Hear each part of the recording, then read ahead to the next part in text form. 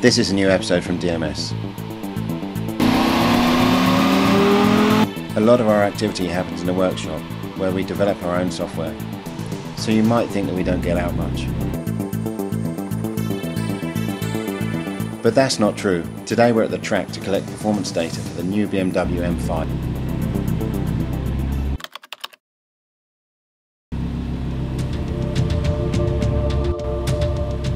It's a legend of a car with a twin-turbo V8 offering 592 bhp as standard.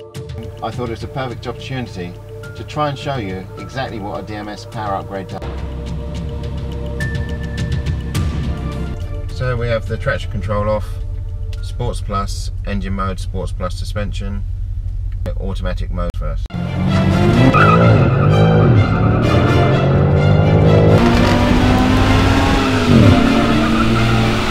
We've got 1.5 miles, but we have to be careful not to run out of space. Now we try in manual mode.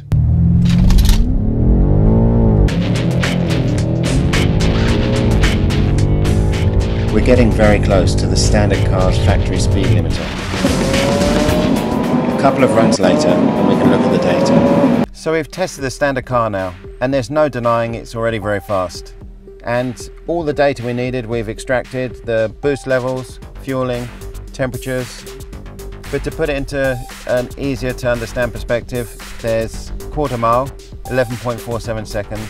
0 to 100 is 7.4 seconds. Already impressive. Now I get Marius to flash the ECU and install our latest software for this car.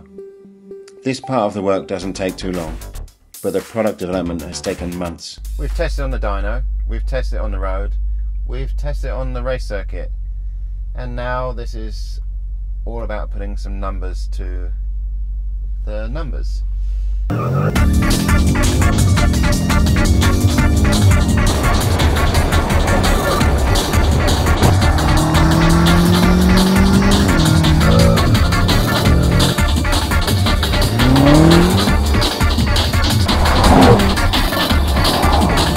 Originally the car was doing 11.47 1/4 mile. We've just done a 10.6 second 1/4 mile. With the DMS upgrade, the 0 to 100 now is 6.3 seconds. That's incredible. But what do the figures mean to you? We believe it puts the car in a different performance league. Enough maybe to go head to head with the McLaren 720S. This is a car that costs nearly 3 times more.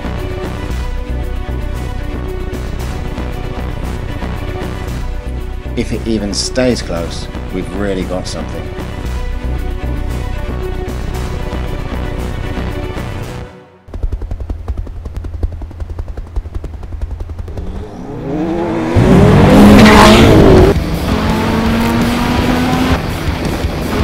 Off the line, the BMW is faster. Up to about 100 miles an hour, we are well ahead. But coming up to 130 miles an hour, the lower weight and the aerodynamics of the 720 let it past. That's an amazing result.